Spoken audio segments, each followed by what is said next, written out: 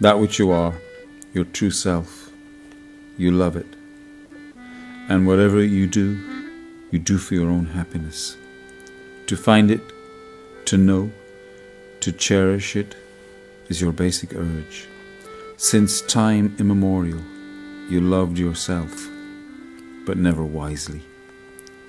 Use your body and mind wisely in the service of the self, that is all. Be true to your own self. Love yourself absolutely. Do not pretend that you love others as yourself, unless you have realized them as one with yourself.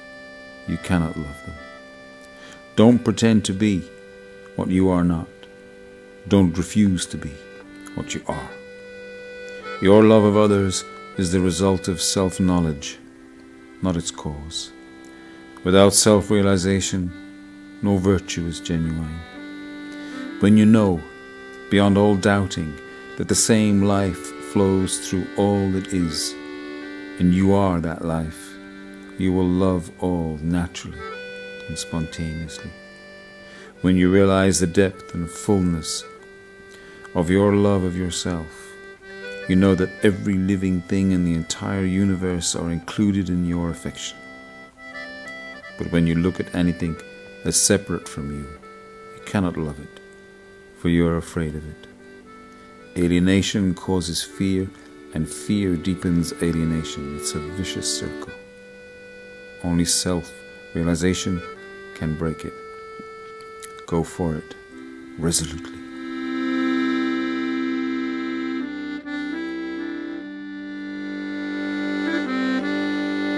Naturally serene, seamless like space, embodying wholeness, the unity of ever-fresh awareness and its field, unchanging, impartial, not biased towards being or non-being. I salute the supreme universal creativity. Here I have elucidated, for the sake of future generations, the meaning of the supreme way of life.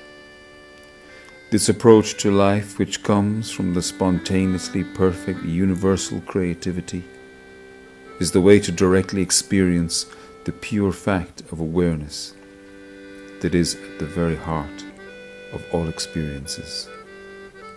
This approach is not a gradual process of self-development. With it, you actually wake up to what is right now.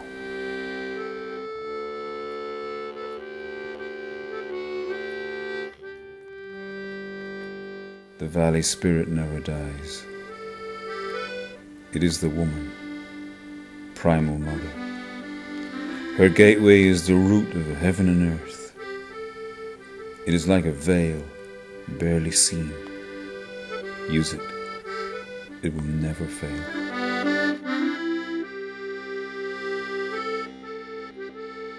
The Tao that can be told is not the eternal Tao. The name that can be named is not the eternal name. The nameless is the beginning of heaven and earth. The named is the mother of 10,000 things. Ever desireless, one can see the mystery. Ever desiring, one can see the manifestations. These two spring from the same source, but differ in name. This appears as darkness, darkness within darkness, the gate to all mystery.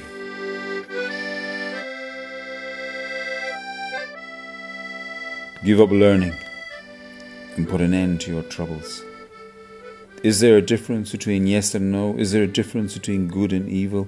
Must I fear what others fear? What nonsense.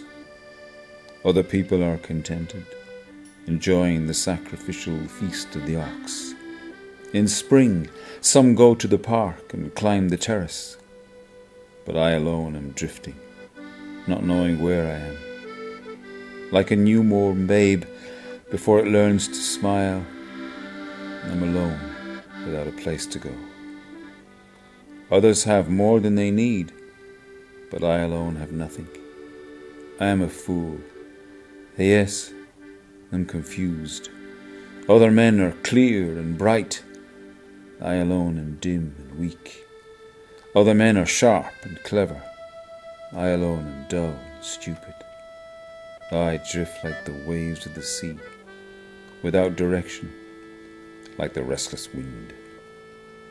Everyone else is busy, but I alone am aimless and depressed. I'm different. I'm nourished by the Great Mother.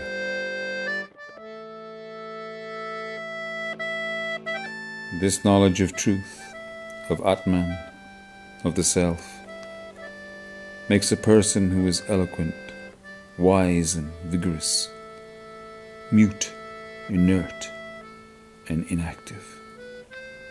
Hence it is shunned by those who wish to enjoy the world.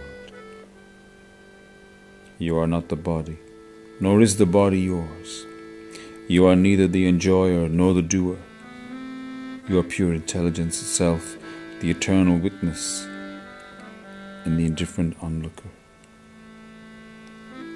So therefore move about happily.